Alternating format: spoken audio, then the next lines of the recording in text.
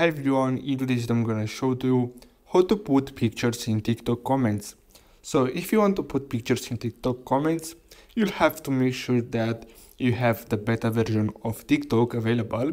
So as you can see, some users have this version of TikTok that allows them to put images to comments on any TikToks. As you can see, you can reply or you can add an image if you want. But keep in mind that this is a beta feature, so not everyone has it available.